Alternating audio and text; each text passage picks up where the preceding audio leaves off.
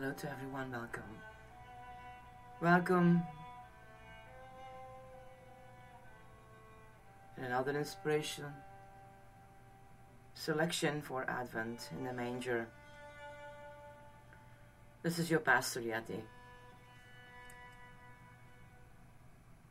Linger near the manger. How do we go through Advent when there is so many darkness around us? How I can still see the light as we make difficult decisions to move forward in most of a fog where you not see clear, how you walk through that. The person came to earth and he worked it all out according to the plan that God had for the world, and he obeyed. So come with me in these reflections, inspirational sections for Advent, to find ways for you to help you see what Christ did for the world and how it all came to be, made for you a blessing.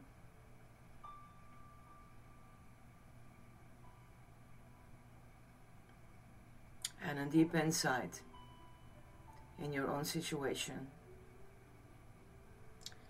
Linger near the manger. Then the angel said to them, "Do not be afraid, for behold, I bring you good tidings of great joy, which will be to all people. For there is born to you this day in the city of David a Savior, who is Christ the Lord." Luke 2, verses 10 and 11.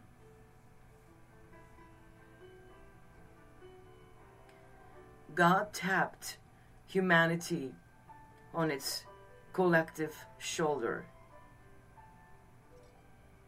"Pardon me," he said. And eternity interrupted time.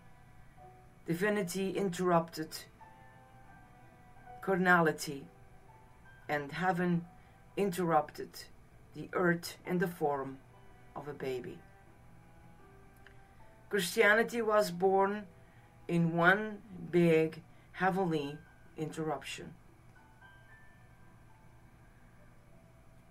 Just ask the Bethlehem shepherds. We know so little about these men, their names, their ages. How many were on duty that night? We don't know.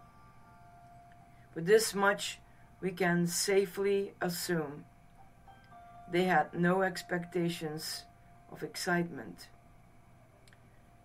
These are sheep. They are watching. We count sheep to go to sleep, so to say. Besides, this is the night shift. Might as well watch paint dry. Shepherds watching sheep sleep? Saying that sentence is more exciting than doing their job. Their greatest challenge was staying awake. These men expected no excitement, nor did they want any. Any excitement was bad excitement. Wolves, mountain lions, poachers. Shepherds treasured the predictable. They coveted the calm. Their singular aim was to be able to tell their wives nothing happened last night. Just because they wanted a calm night, however, didn't mean they would get it.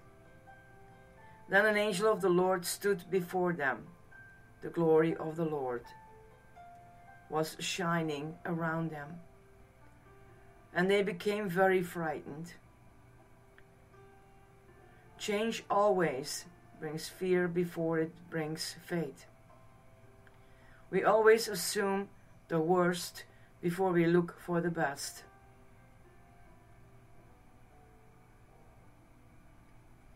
God interrupts our lives with something we've never seen, and rather than praise, we panic.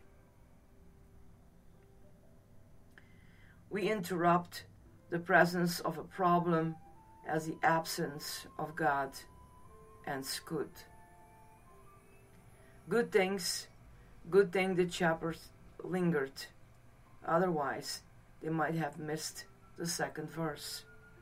Today your Savior was born in the town of David. He is Christ the Lord.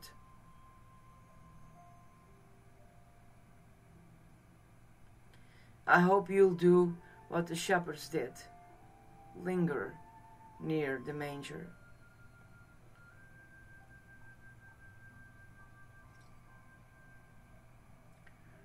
Pray with me.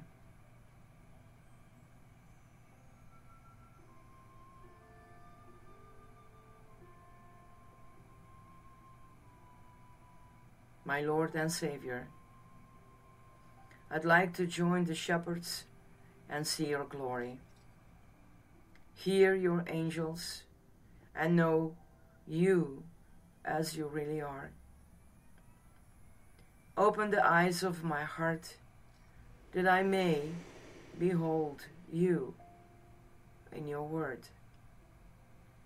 I want to linger near you and know you completely. In Jesus' name, amen.